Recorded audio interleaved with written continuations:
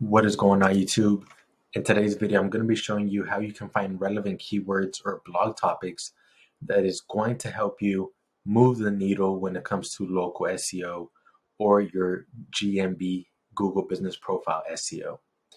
Some of these strategies is what I primarily use for our clients. So I'm going to show you how you can actually find these topics. One way is paid. You're going to need to use a paid tool, which is SEMrush, which I will have a link where you can get a 7-day free trial in the description below. Just make sure you do cancel it in time if you don't want to continue using it. But I think it's a great tool.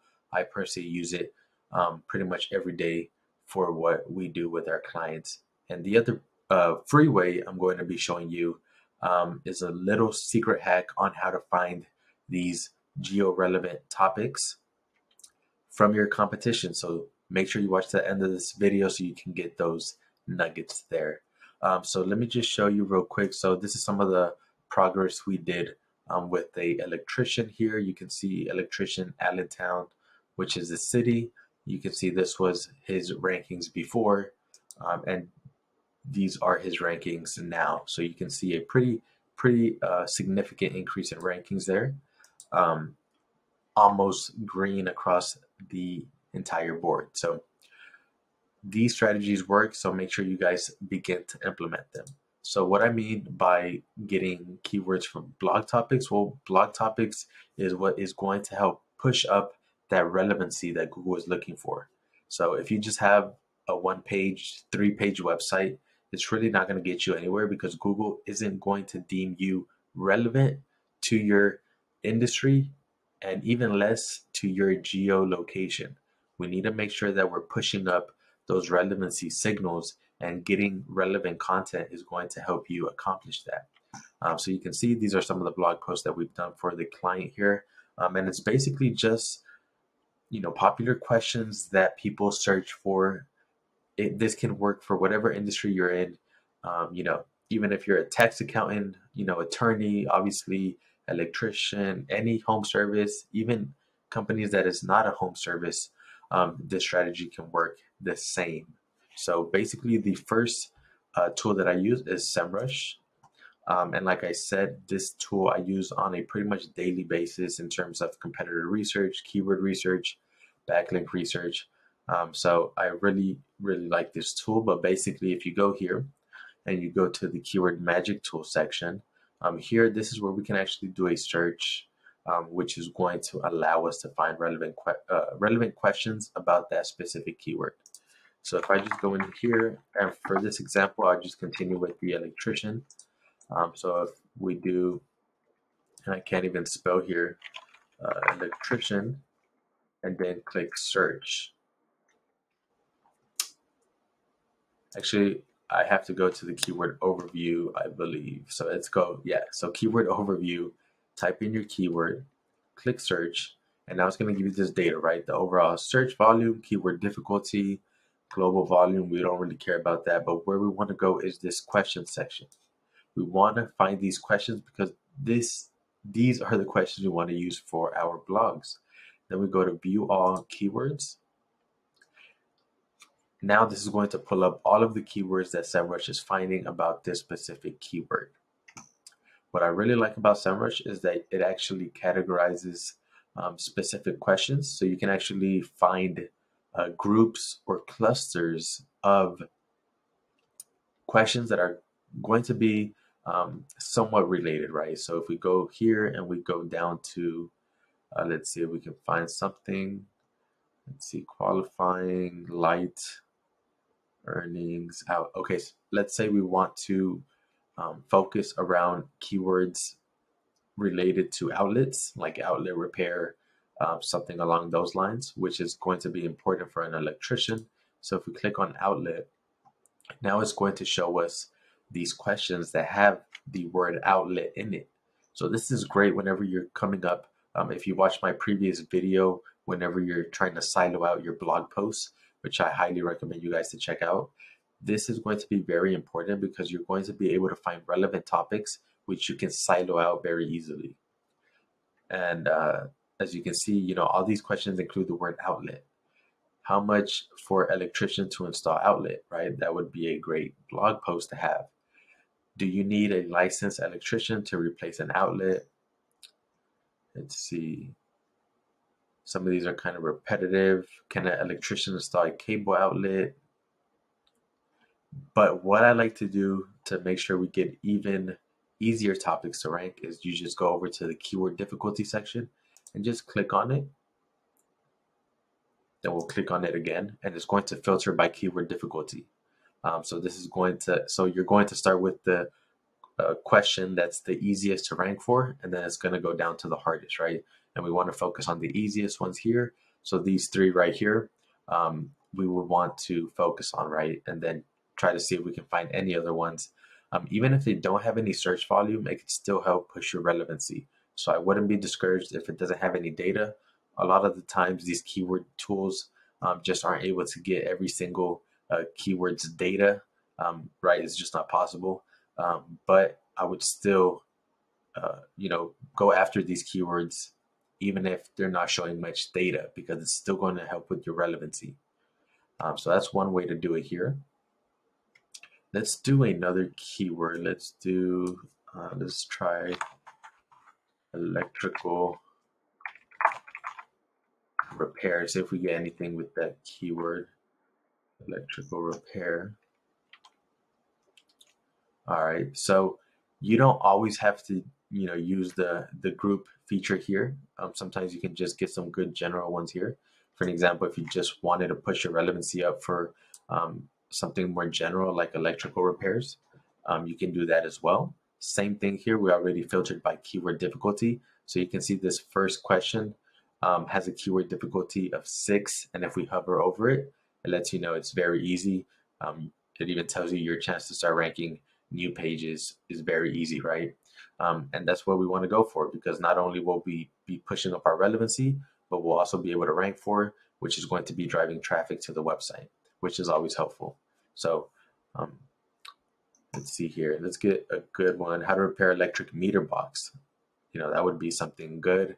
How to repair motorcycle electric starter. That probably won't be relevant to a residential electrician. Let's see here. How to repair electric stove. How to repair cut electrical wire. So that would be a good one. How to repair cut electrical cable. So this is a very easy way to find relevant questions that you can use, right? Same strategies can apply to any industry. And really all you have to do is kind of continue playing with different keywords that you want to rank for. For an example, one of his services would be, lighting installation. So let's see if we can find anything related to lighting installation. So we'll do a search for that.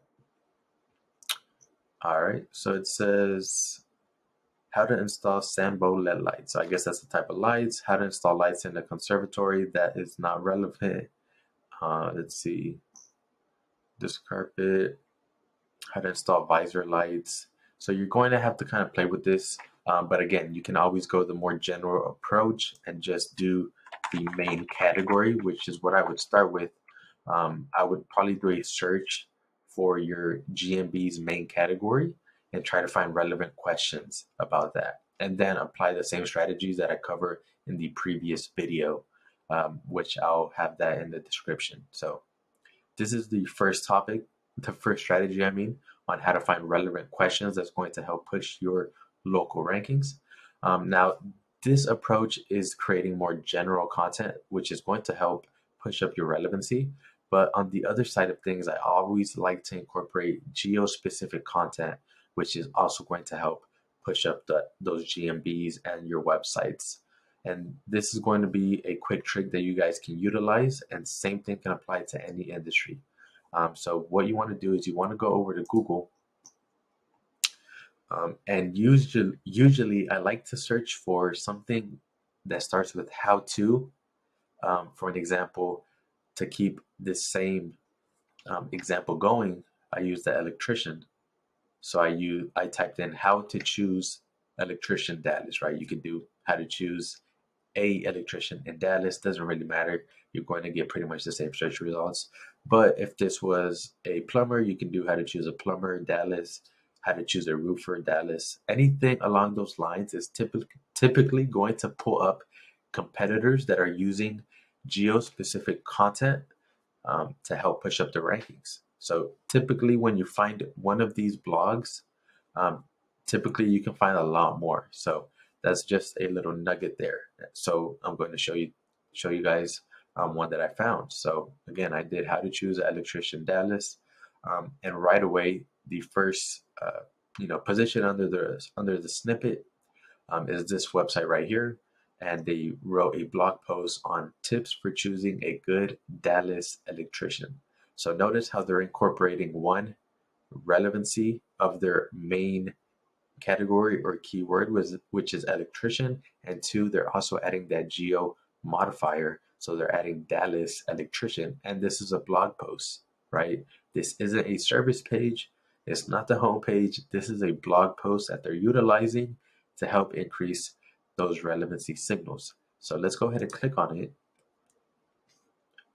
And I'm pretty sure typically once you find one of these, typically that same website or competitor is going to have a lot more of these type of blog posts. So if we scroll down here, we can actually take a look at what they're doing.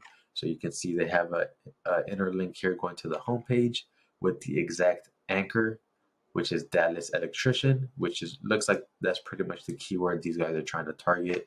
So they're interlinking to the homepage. Let's see if they're doing any other on page here. Another link to the homepage, which I typically wouldn't do. So let's see, Dallas. So it looks like they're linking to this is like a visit dallas.com. So it's like an attraction website type thing. So they're trying to further increase their relevancy by external linking to local websites, local resources. But they don't really have anything else going on. Like they're not linking to their GMB. They're not linking to any service pages, which is something these guys are lacking in. It doesn't look like they're siloing their blog posts at all.